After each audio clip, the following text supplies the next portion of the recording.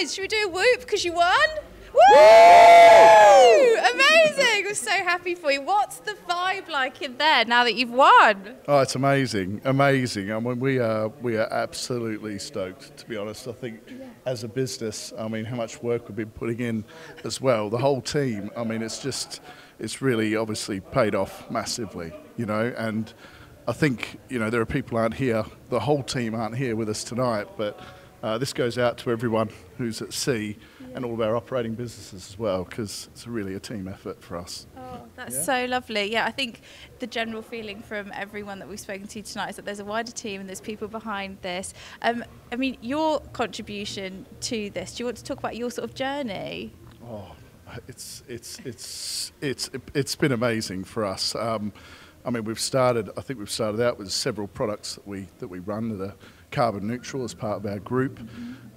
We do a lot of service for our customers in terms of cradle to gate, so supporting them with managing and actually managing CO2, the carbon footprint of products that go through our factory, not only from supplier but also to the end user, really, which is the client.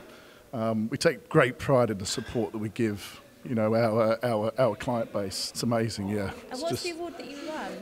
Sustainability. Yeah. Yeah. So, yeah, for the environment, it's everything we do. It's our group ethos.